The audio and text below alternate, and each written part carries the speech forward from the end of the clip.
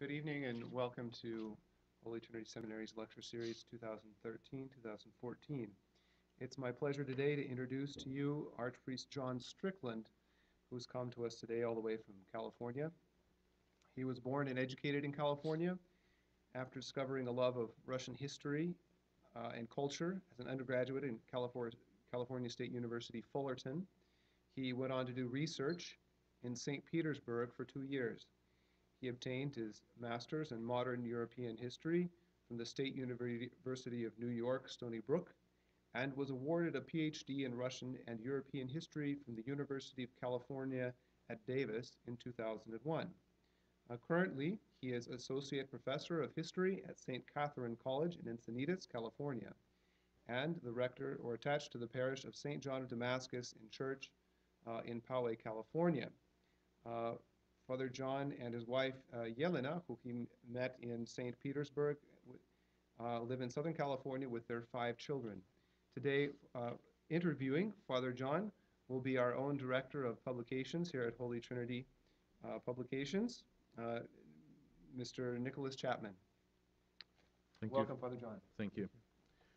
We're here to talk today about a book that we've just published, which is, hopefully many of you have seen, called The Making of Holy Russia, the Orthodox Church and Russian Nationalism Before the Revolution. And this is the work of Father John Strickland, who's sitting next to me. And what we're going to do is we're going to talk for a while, following basically 2 sections about the book in an interview format, and then open up to any questions you might have following the discussions, either from something we discuss or anything else. I know at least one person here who told me he had got to page 200 of the book. I don't know if we have any advances on page 200 or not. So, when looking at a book, I suppose the title of a book is all important. And I look at this book and I see The Making of Holy Russia. Now, that immediately raises a question in my mind: is obviously, what is Holy Russia, and why is it being made? Isn't Holy Russia something that existed? So what are we talking about? What period of history are we talking about to start with? Mm-hmm. And then how is Holy Russia being made? In what sense what does this mean? Mm-hmm. Yeah. Thank you, Nicholas. Thank you, Father Luke, and everyone here. Well, Holy Russia, as that word, Rus Svetaya Rus, existed for hundreds of years. Orthodox Christianity shaped Russian nationality, Russian life, Russian byt, Russian experience for hundreds of years, beginning with the baptism of 988 under Vladimir.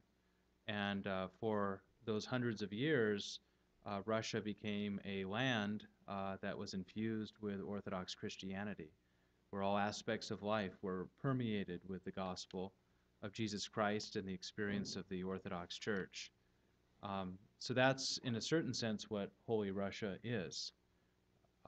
However, in modern times, roughly beginning with the time of Peter the Great, but maybe not quite exactly at that time, a lot of that spiritual life was lost to Russians, especially beginning in the upper classes, the aristocracy, the state itself. And by the 19th century, a lot of the common people were obviously no longer, from the clergy's point of view, as affected by, as engaged with the Orthodox tradition as they appeared to have been in the past. So the title of the book, The Making of Holy Russia, takes as a kind of given that there was a time when Russia had and bore this spirit of Orthodox Christian culture. But there's an effort to, as it were, remake that, to advance that to a generation that had lost it to a large degree.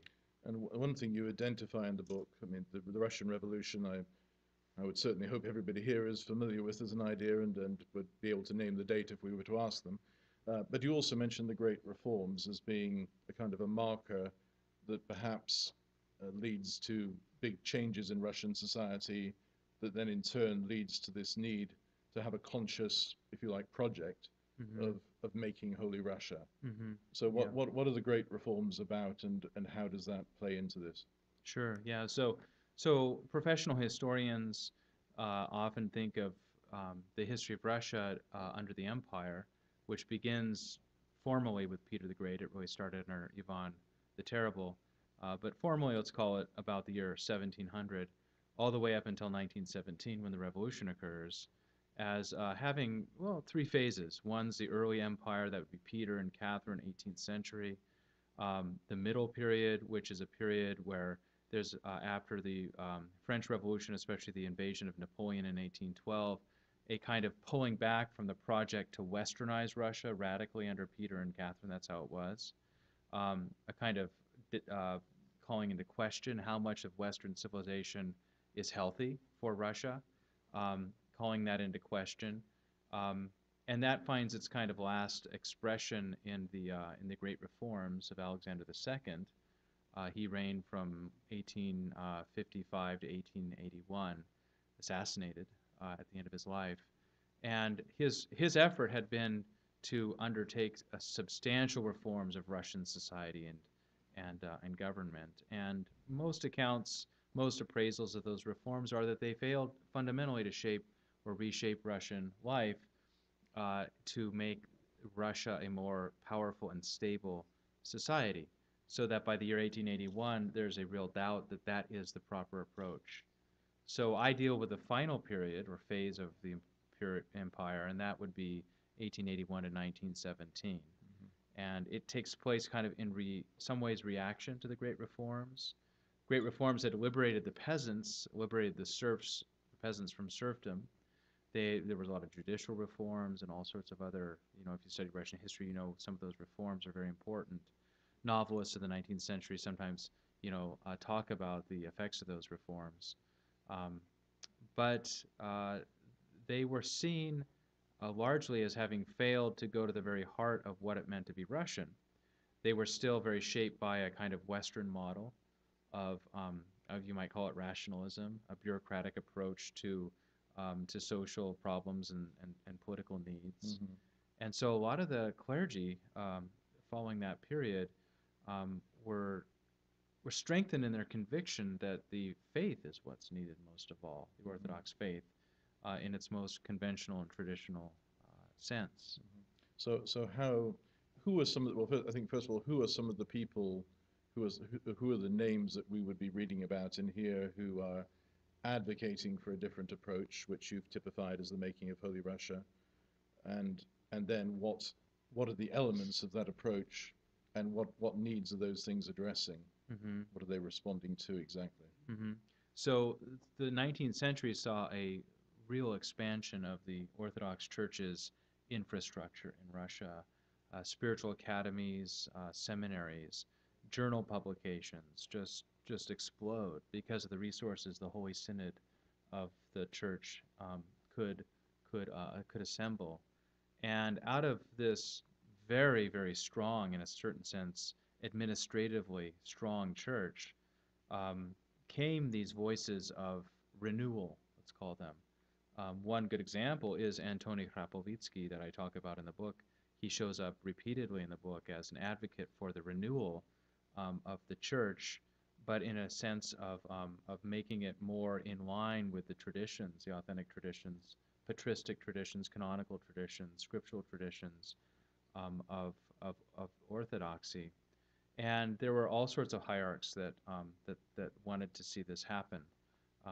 One hierarch named Nicanor, if I'm pronouncing that correctly, he was behind the effort to organize a all-Russian, call it a national commemoration of the baptism of Russia in 1888, which mm-hmm. is the first big event I talk about. Mm-hmm. And this, of course, sets a precedent for not only the celebration in 1988, as the Soviet Union is collapsing, but recent celebration of the 1025th anniversary of that mm-hmm. event. And I mean, this baptismal celebration in Kiev is featured very early in the book. What exactly, I mean, are we talking about a liturgy being held in Kiev, or what else is going on around this? What's the substance of the celebration, and how big a celebration is it? Where are people coming from? Yeah. These kind of things. Well, the church leadership of the time was doing two things. One was they were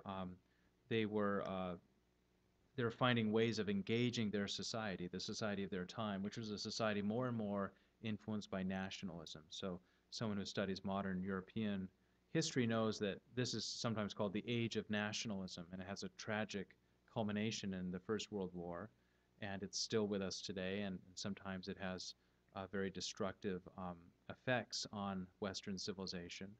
And they were looking at that movement and seeing its power to shape modern society. It was really, in the West, a largely secular phenomenon, nationalism. But they understood that this could be harnessed to serve the interests of the church, to strengthen the Orthodox Church in Russia. And so, in addition to having this openness to engaging something that was relatively new in history, nationalism, they also were bringing to bear the tradition of the church, which goes back, of course, centuries, all the way back to the first century. They were committed to a kind of traditional understanding of what the faith was, and they were using nationalism to bring people into contact with that faith, which is why they chose and preferred the word patriotism over nationalism. Antony Krapovitsky actually used the term pravoslavny patriotism, and he expressly criticized what he called secular nationalism. Sometimes zoological nationalism is a term used by the Orthodox clergy as a kind of ethnic, divisive, even potentially violent form of nationalism, which they said the Orthodox Church absolutely does not accept. And they were really trying to evangelize, I think, their culture and that force in their time. They were trying to find what's good in national identity and bringing that into contact with the rich tradition of Orthodox Christianity in Russia, especially from the Middle Ages. They used the term Rus, which is the term most often used to describe the community of Russians before the time of Peter the Great, over the term Rossiya, which of course is a term, pardon me, used to describe Russia more or less of the imperial period. So what are can you give examples of, if you like, elements of a nationalism that can become a good Orthodox patriotism, as opposed to, and perhaps also what would be aspects of nationalism that actually run counter to the gospel and to the Orthodox tradition? Can you distinguish those a bit? Yeah, right. So they were always making reference to the scriptures, to the canons of the church, to the examples of the fathers of the church, to saints' lives. Again, their project was completely immersed within the life experience, historical life experience of the Orthodox Church. For them, a healthy form of patriotism, a truly Orthodox patriotism, would be one in which something like the baptism of Russia, of Rus, in 988 in Kiev, was a primordial event, a kind of original event. Okay, so as Americans, maybe we can think of what our national history is here in America. Things like the Boston Tea Party, right?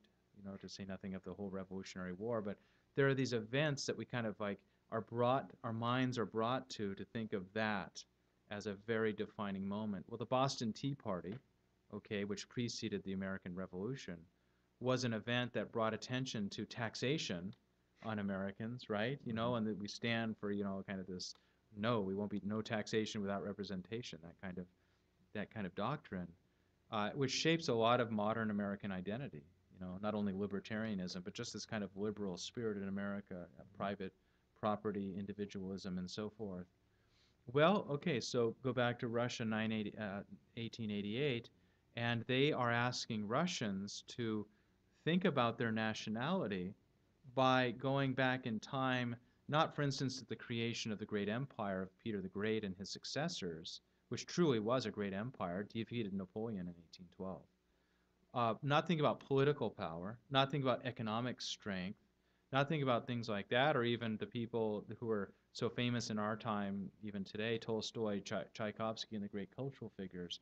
They're asking Russians to go back in time to when they received Christianity in the Orthodox form from the Byzantine Empire, from the Greeks, and they were asking Russians to be Russian, to think about their nationality as an experience that continues that tradition, something rooted in the Orthodox faith. But given that there were many people within the Russian Empire who were not of a Russian ethnicity, many Siberian tribes, for example, stretching into, of course, Alaska until 1867, given that there were other faiths present, there were various forms of Protestant sectarians, there were obviously Muslims and Buddhists and so on.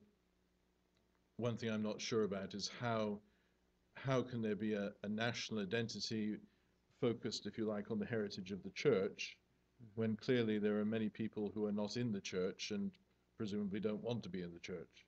And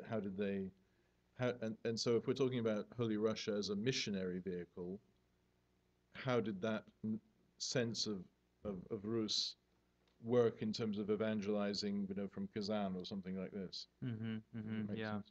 Yeah, it does, and that's where the gospel and its principle of a universal faith came in, because they were very committed to that. And it's clear when they were addressing national organizations and nationalists even, they would often emphasize that Orthodox Christianity is a universal faith. They would quote St. Paul, who said, there's no longer Greek or Jew. They would make that very clear. And in fact, in a certain way, they were trying to evangelize and win over those secular nationalists. I think that project, in many ways, failed, but it was definitely an honorable and honorable project worth undertaking.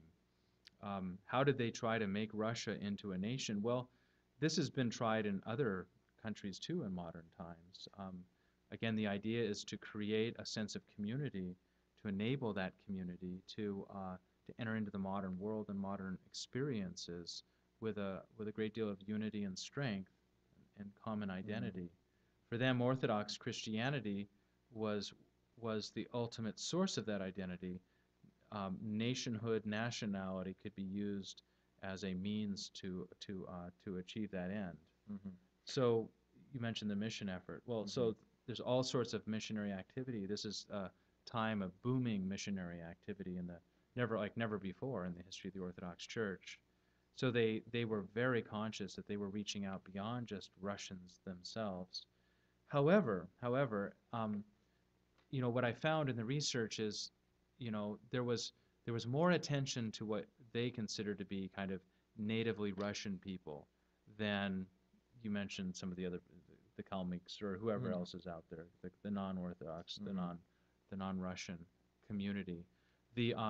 The mission in Russia at this time specifically had two kind of wings, two kind of elements. One was the external mission, which would be to non-Orthodox, okay? This would be like Nicholas of Japan's work, for instance. And then there was the inner mission, and this was to the Orthodox Christians in Russia itself who needed to be evangelized because they were insufficiently catechized, they were insufficiently informed about their church life. Maybe they lived as peasants out in Siberia and didn't have a local church that they could get to easily. And so there were a lot of needs for just the Orthodox population itself. That's the population that really received primary attention by these. And so in attempting to draw people more into the life of the church, that, if you like, the Making of Holy Russia project, what kind of elements, what was the weaponry, if you like, that the clergy had at their disposal? Yeah. I mean, if we take our farmer in Voronezh or our industrial worker in St. Petersburg, how were they being reached, as it were? Yeah. Well, so they talked about these missionaries, and this is like missionary congresses are being held. There's missionary societies. The czars themselves were supporting these. It was very, very public, very well known, and very well funded, an ambitious project. They spoke about specifically a cultural mission, That is to say, a mission that would use culture, that would focus on cultural life, identity, in the broadest sense. And we're not talking about high culture, the arts, so much as we're just talking about, Buit, the way of life that people live by. And so what they did was that they would try to identify the real and existing areas of historical Russian life that were most obviously shaped by Orthodox Christianity.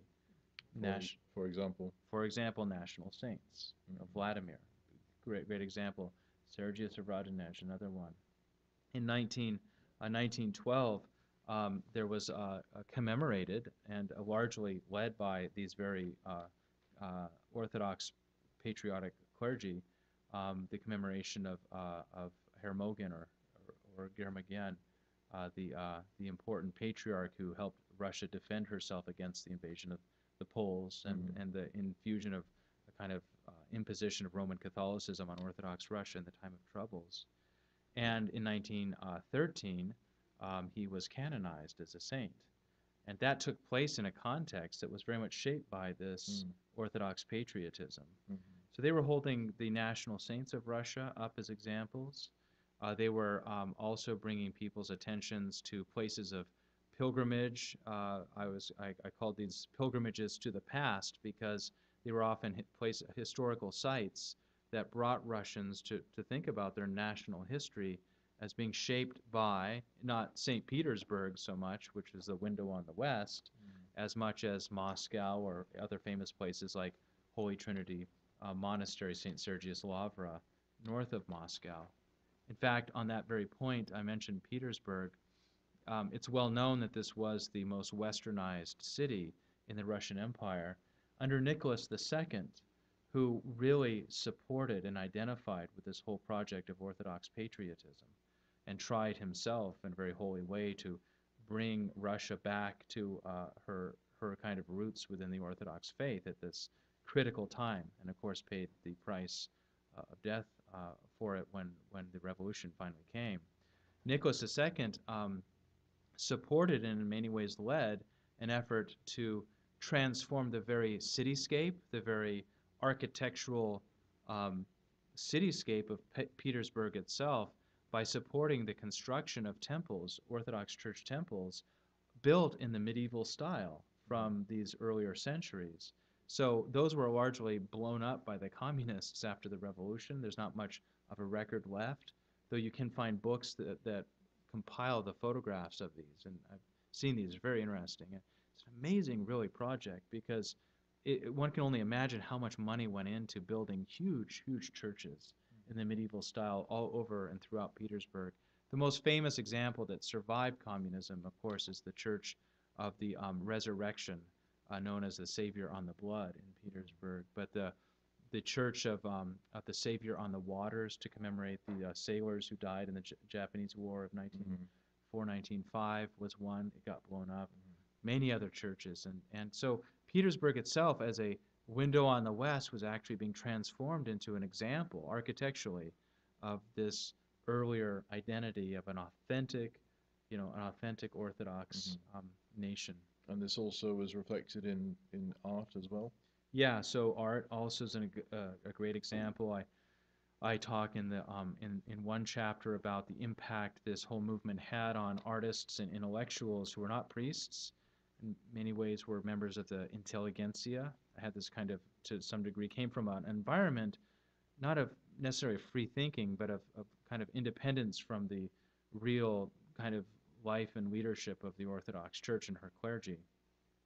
So people like Mikhail Nestorov, for instance, he painted a painting called Svятая Rus, which is probably his most famous.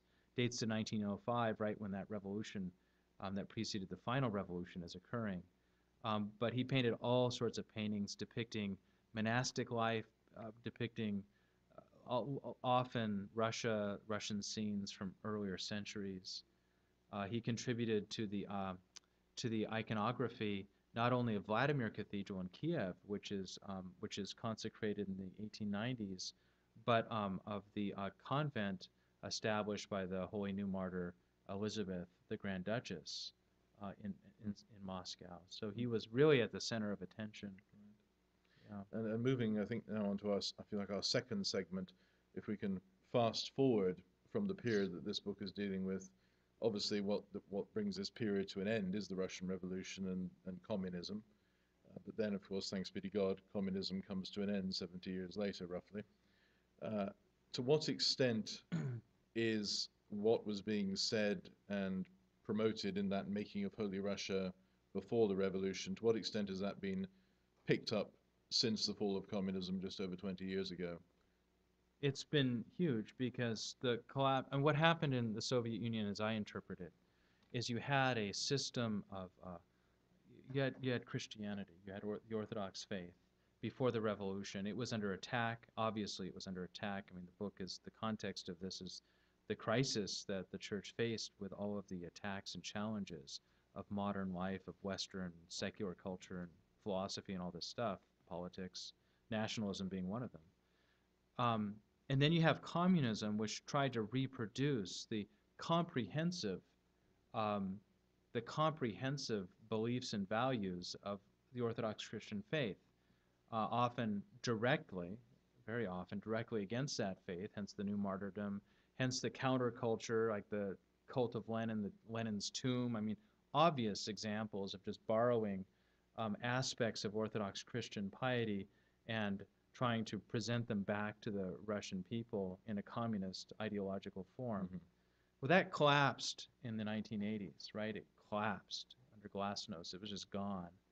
And the Orthodox Church, played an important role in bringing that down. The commemoration of 1988 was an example of that, and there are others as well. When communism when it collapsed, there was nothing to believe in Russia, and that's still the problem today. It's why there's so much chaos in Russian culture today, and political life and economic life and so forth.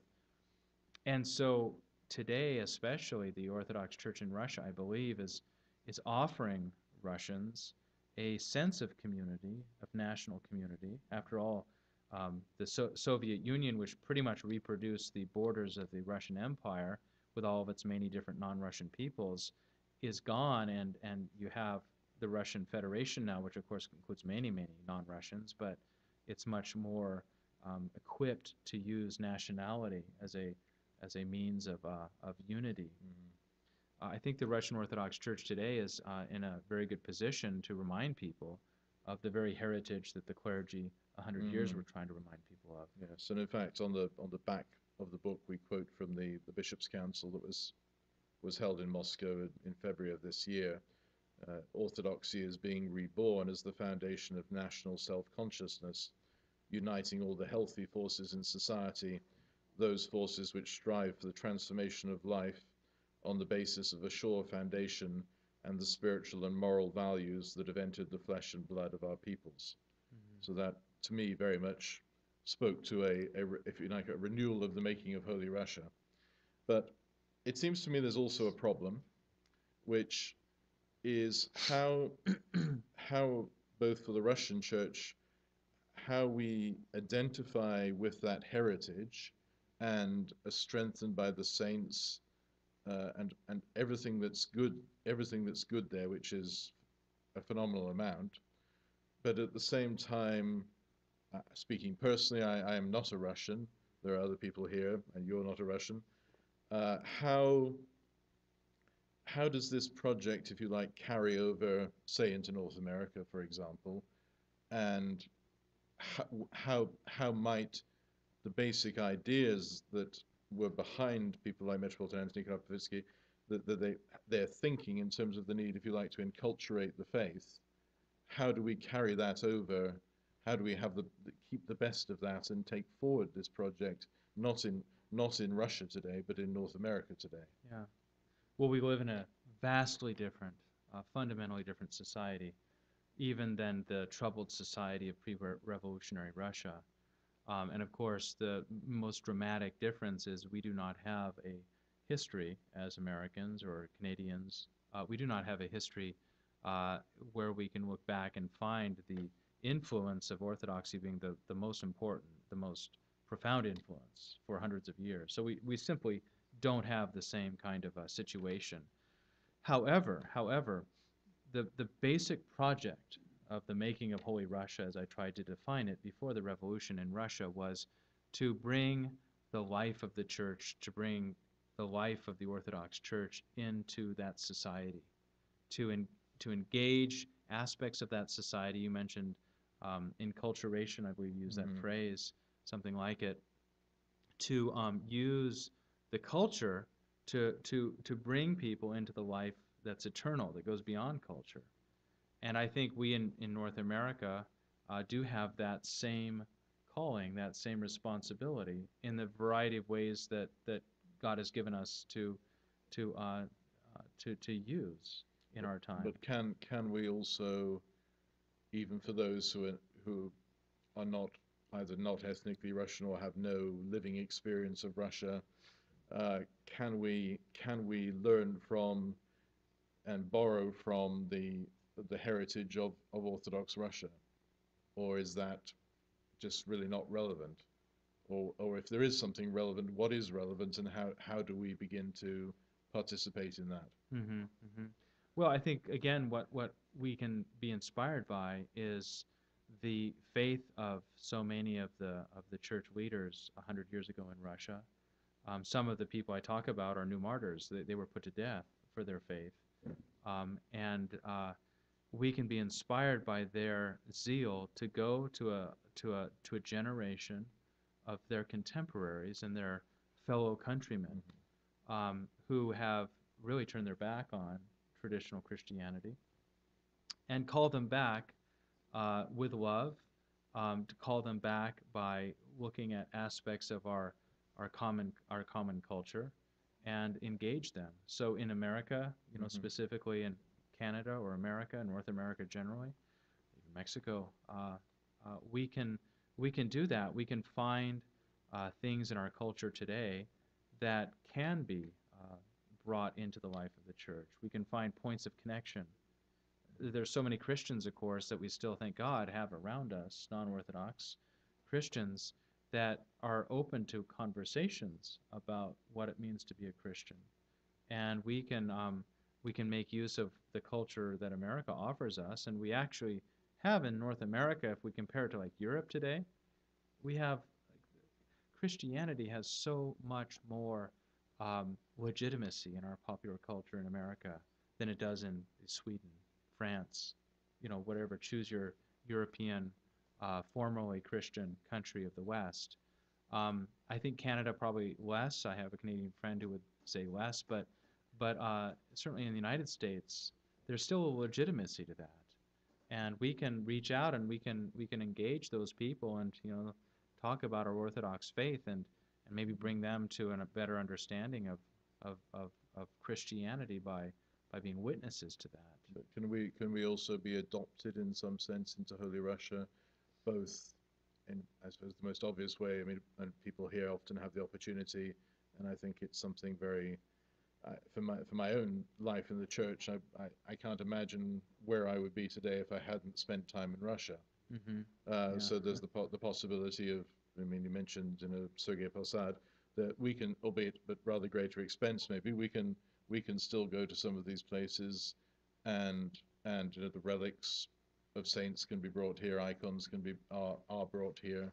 So there also that sense in which we can participate in an ongoing sense of Holy Russia. Yeah, absolutely. And a lot of that has been actually brought sometimes, as it were, under duress because of the terrible situation of the Soviet Union brought to the West during the 20th century. And that obviously was, part of God's providential design, is for us, people like you and myself, coming into contact with Orthodox Christianity through the living experience of Russians and Russian nationality and its close association with that faith. So absolutely. I mean, I was mentioning earlier today that a big event in my life was reading a novel by Dostoevsky, The Idiot, which really profoundly affected me. Well, that's even more so, the life of Sergius of Radonezh or something like that, can have a very powerful impact on someone living in the West, living in North America, who may be a Christian, maybe not a Christian, but maybe a Christian, open to Christianity and talk of the gospel, and then finding it embodied in the life of a saint like Sergius of Radonezh. Seeing an example in the life of Vladimir, equal of the apostles of statecraft. We could use that in our political system today in America for sure. So there's so many examples. I mean, obviously, Elizabeth the New Martyr, her example has had such an impact on people living in North America. I mean, how many people are converts to Orthodox Christianity, and if they're female, take the name Elizabeth after her. But how many of us, just think of her and read her life and so forth and find inspiration in it? After all, she herself was a convert from the West.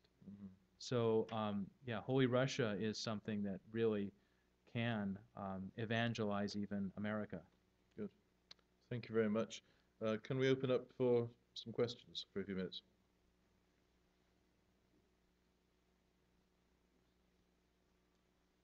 I'm on page 149. I'm sorry, I lied. It's an interesting read. Thank you very much. And I too am a convert, and I've never been to Russia. So to read things like this are like manna to me, even though they're historical, basically, as opposed to reading the life of a saint. I still love them, and a lot of it's all new to me. And I saw Russian society is very, very fractured, very fractured. And especially after 1905. And I saw the church entering what I thought was at least by the men in your book, into a very political role. And I understood why, because of the Tsar and autocracy and Orthodoxy and the Holy Russia. And I was wondering, I wasn't quite comfortable with that entry into politics because it didn't turn out successful. And I can't quite put my arms around it. How much of this Holy Rus effort was political, do you think, as opposed to purely spiritual or historical or romantic history, grounded in reality? How much was political? The question essentially is how much of Holy Russia was a political project, or if you like, I can't say it, romanticization of history as opposed to a really spiritual effort. Is that there as well? Yeah. Well, certainly as the movement that I describe in the book did have political consequences. It did have political expressions. I would argue it was not primarily or fundamentally political. It was fundamentally evangelical. Used the word spiritual in distinction from political, and spiritual it was.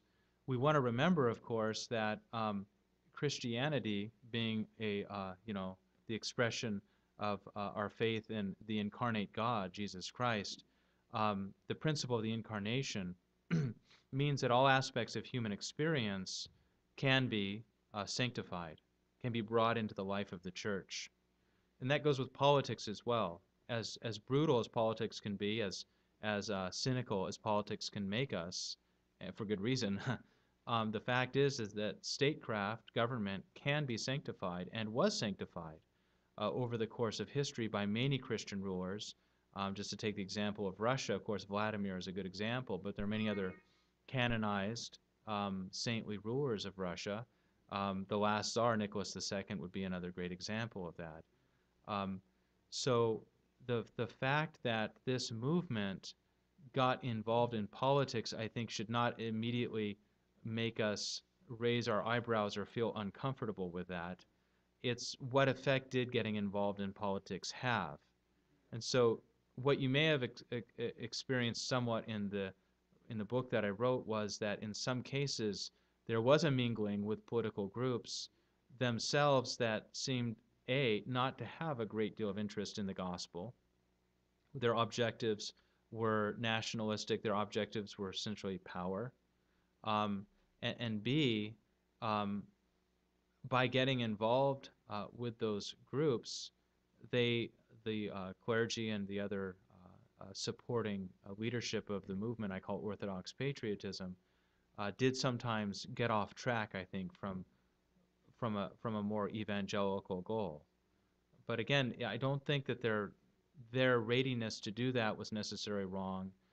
It may have just been that in many cases they were just, you know, they unfortunately got involved with groups that themselves don't look very admirable in hindsight.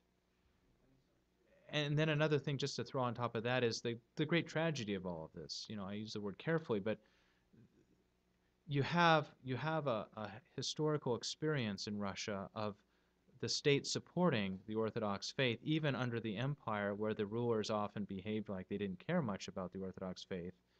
Nevertheless, um, nevertheless, you had this experience of the state saying the Orthodox faith is the faith of this land, and it's going to be protected, and we're going to honor it publicly in our common life together. Now, in the period that I'm discussing in the book, that collapses. I mean, that all but collapses. So by the end of the period, um, religious toleration has been introduced, and the clergy are in great confusion about what this means for the Orthodox faith. In America, as Americans, we often think that that any kind of association of faith and government is always bad. But in fact, in the historical experience of Russia, um, it often had very good results. And they were trying, these church leaders were trying to correct the mistakes of the government historically and bring the gospel, bring the faith back into the life of that government in a way that Vladimir, again, was such a great example of. So, I don't know if that answers the question.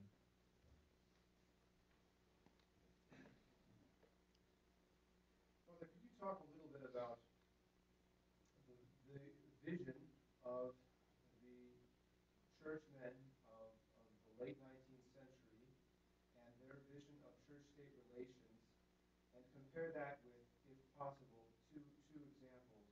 The first being the church-state relations prior to Peter the Great, who began to dominate church life based on Protestant models, what he saw going on in England. If you could compare that, and also compare that to the founding fathers of this country, who were reacting very much against the very same model that Peter had been trying to copy. And do you see parallels in what the founding fathers of the United States envisioned in terms of church-state relations and what the 19th century the church leaders in Russia were trying to create?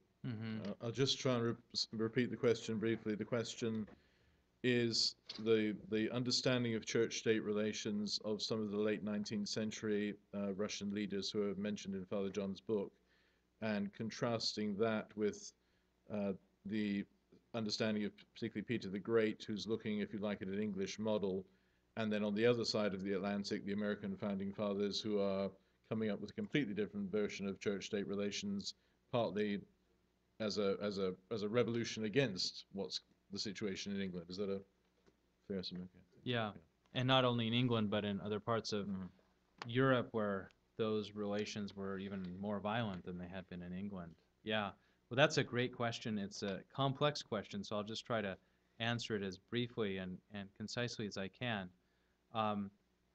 The model that was most often expressed by the politically conservative clergy that made up the majority of the so-called Orthodox patriots that I talk about in the book, the dominant model of government, the favored model, was not only monarchy but autocracy, which was the historical model of Russian government, at least from the time of Peter and all the way back to Ivan the Terrible and Ivan the Great, even in the 15th century. Some model of government borrowed or worked out through the encounter of Russia historically with Byzantium. Of course, the Roman emperors who ruled the Roman Empire, once they became Christian, maintained autocracy as a form of government. Autocracy had no place for any kind of representative assemblies and constitutional limits. It also, in its Byzantine form, had a very clear place for faith The faith was authorized by and supported by the state, the autocratic state. And over the course of time in Russia, the effect of that was to support the conversion of a large number of people into a community that was known as Rus in the past, and in the time of the people in my book, Russia.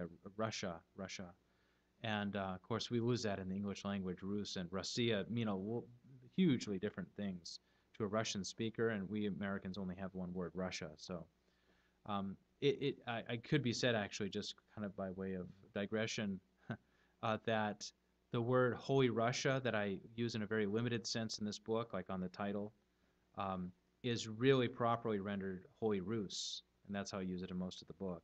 To a Russian-speaking person, Holy Russia, Svataya Russia, that just doesn't, it's never used, not to my experience anyway. So anyway, back to the 19th century and to Russia rather than Rus, to the empire rather than the more homogeneous nation of the Middle Ages following Vladimir.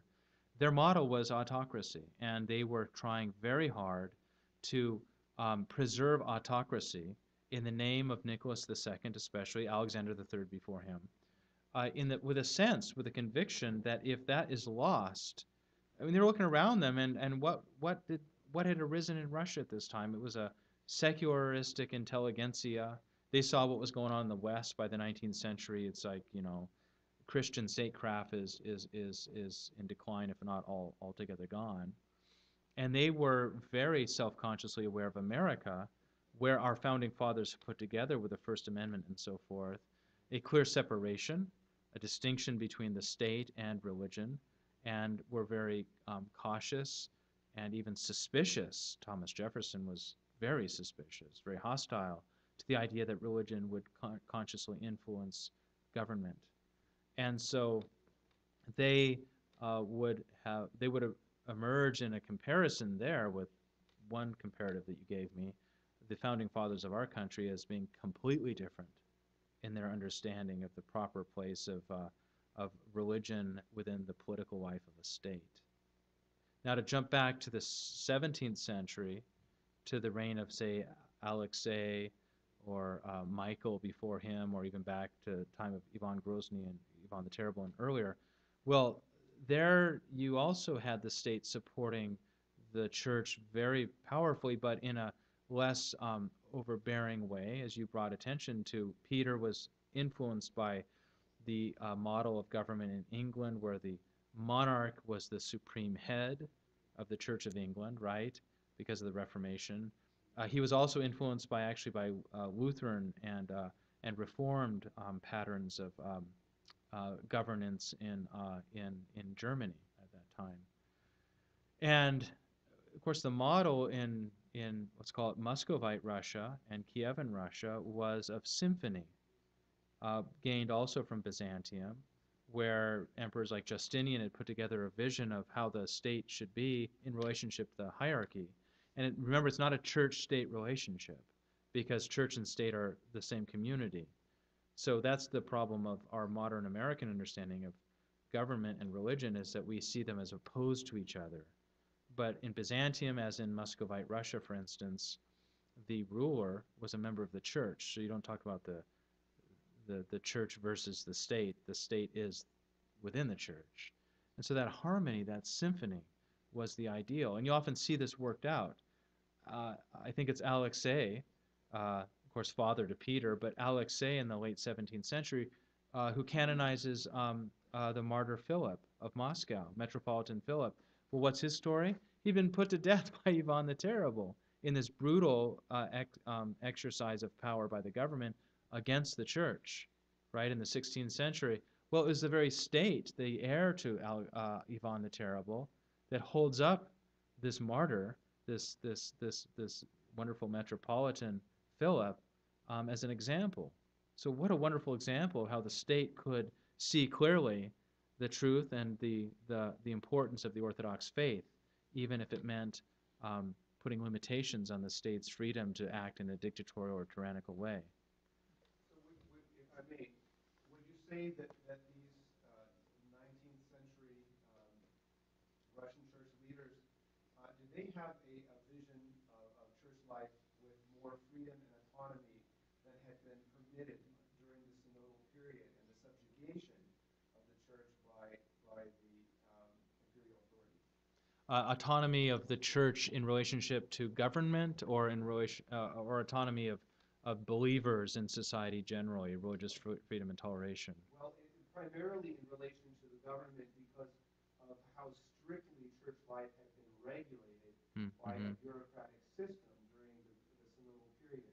Were they trying to break out of that, to have more autonomy and to be sort of a freer,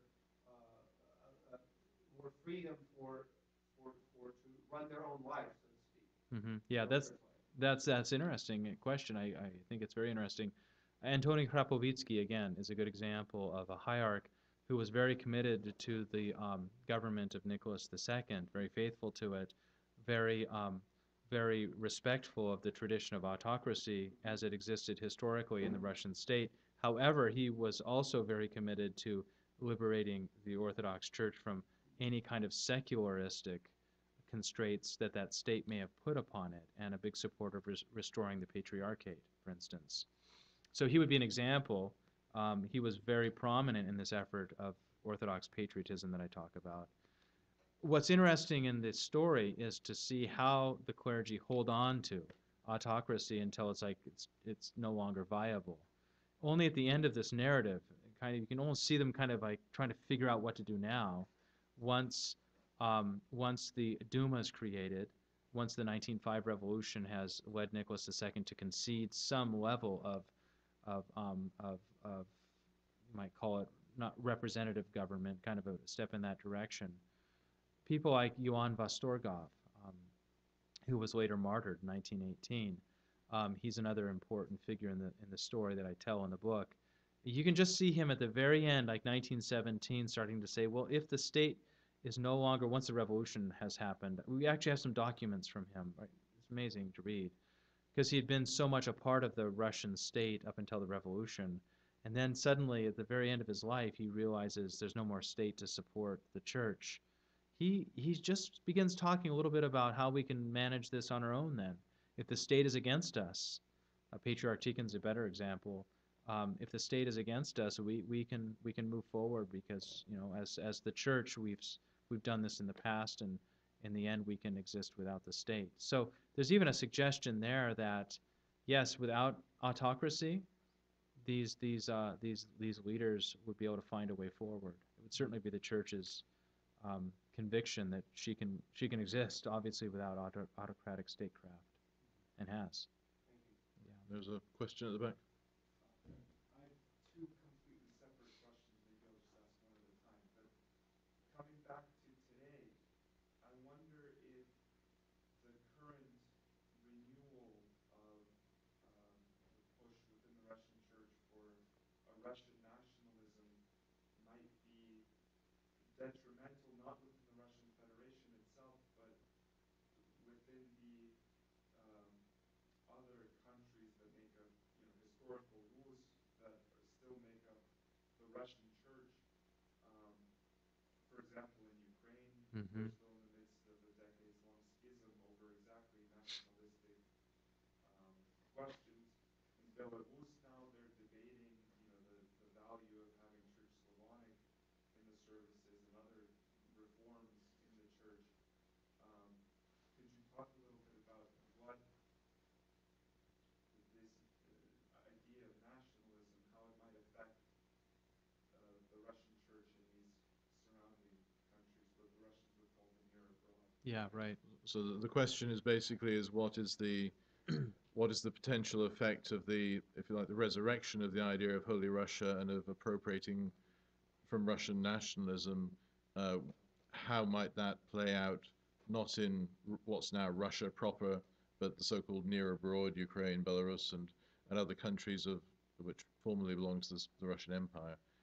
Could this actually have negative consequences? Yeah. Well, first of all, I'm not really well educated on the contemporary situation, so anything I would say would have to be qualified by that. I really haven't studied that, researched that.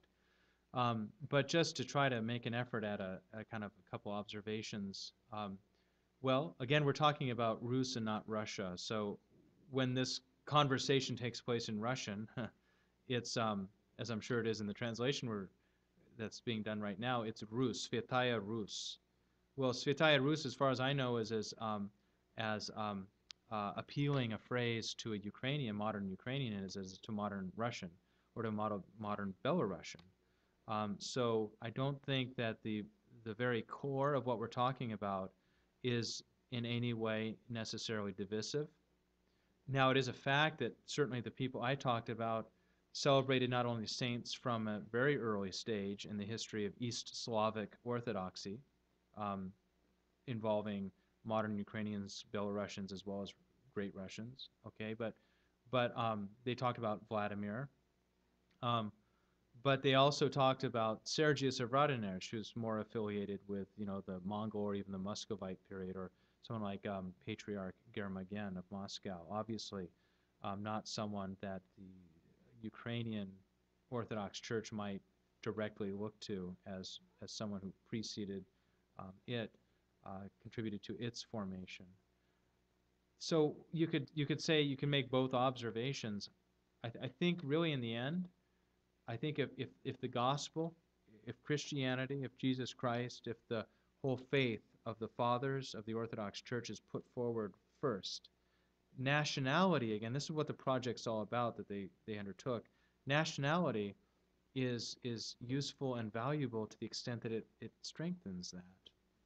So, yeah, the Russian near abroad today is racked by all sorts of divisions. There's a lot of bad feeling between Ukrainians and Russians, I know. That finds its way into church life. There's some examples of, breakaway Ukrainian ecclesiastical bodies that stand for nationalism, at all costs. And that's an obvious sign of when this whole utilization of nationality becomes an idol, becomes something that detracts from the faith in our salvation. I don't know how relevant it is to this, but if I'm not mistaken, when new martyr Vladimir of Kiev was put to death in 1918, he was put to death by communists, but by communists who identified with Ukrainian nationalism, if I'm not mistaken. And he stood for a universal Orthodox Church within the community that had once been the Russian Empire. He stood for that, and they put him to death because they were communists, but they also put him to death because they were Ukrainians, and they didn't want that expression of Russianness kind of in their midst. And so there we see nationalism driving the division, and Vladimir stood for something greater than nationalism.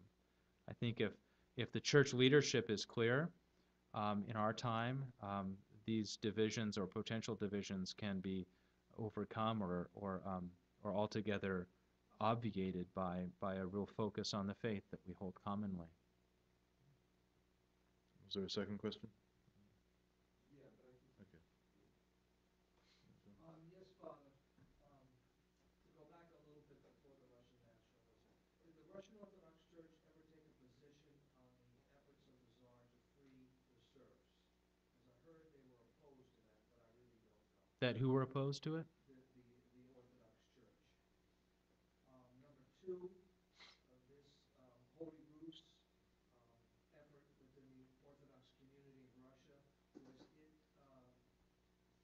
a segmented thing? Was it a large effort? Was it an official effort? Were most of the clergy involved in this, or just a significant number of clergy? And third, what might your next book be? Three questions which I have to try to remember. The first question, I think if we take that one at a time and see if we can remember the other two by the time we answer the first one, is, was the church actually in favor of the liberation of the serfs? Okay, so that's a question that I'm not well qualified to answer because I haven't done the research into that. Of course, it is Metropolitan Filaret who writes the edict of liberation. Yeah. Yeah. Yeah. Yeah. So I don't know if there's documents that we have where some professor has found some parish priest saying, "Oh, this is a bad idea." I don't know. Really, I don't. But we do know at the highest levels the church supported that. And then the second question was, in terms of the voices within the church speaking for the idea of Holy Russia in the late 19th century? Was this a majority of the clergy, only a very small section? To what extent was this idea the predominant, I suppose, idea in church life, say in the last 20 years of the 19th century? Yeah, well, that's a good question, and I mentioned in the epilogue to the book, I probably should have mentioned it at the introduction, but there were other voices in the Russian Orthodox Church at this time that did not participate in and were even put off a little bit by the emphasis upon nationality that was expressed by this community of church leaders. However, that community of church leaders were the best, I think, most influentially placed. So a lot of them were on the synod, for instance, which meant a great deal. They had a lot of influence and appeal. And so, yes, I think they were quite influential. What percentage do they make up of the overall, let's say, clergy? That's not possible. We can't possibly get a real clear number there. What I do argue in the book is this is a relatively new phenomenon. It's true that early in Russian history, people like Ilarion of Kiev, Macarius of Moscow, were church leaders who advanced a sense of Russian nationality. But in the imperial period, we don't find much of that until the period I'm talking about here, and that hence is the reason why the title is The Making of Holy Russia, because this was not being done for a long time before the period I discuss. The third question I think I'd like to hold over, if there are any other questions, and then because the third question hopefully can be answered very quickly. So, Father Peter, is there? One other period that comes to my mind in Russian history when talking about Russian nationalism, which sort of comes with a disastrous effect, is the reforms of Patriarch Nikon and the Old Believer schism, which in large part was caused by this idea of ultra-Russian Orthodox nationalism, this idea that the Russian Church was the sole, or Holy Rus was the only sole preserver of Orthodoxy, and so therefore Patriarch Nikon's attempts to reform the liturgical books and rituals, certain rituals, was a step away from Orthodoxy. I wonder if you could maybe compare the two time periods, the two sort of ideas of nationalism that we can find between this sort of old believer mentality and what the churchmen of the late 19th century were advocating.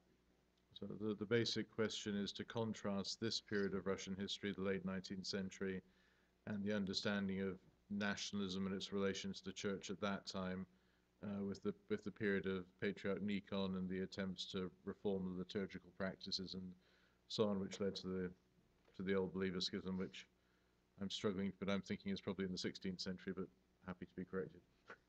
Yeah. Well, 17th century is when the schism itself takes place, and Nikon is Patriarch of Moscow. Nikon was ultimately rejected by the Russian Orthodox Church in the 17th century, ultimately rejected because of his largely almost papal, kind of tyrannical kind of.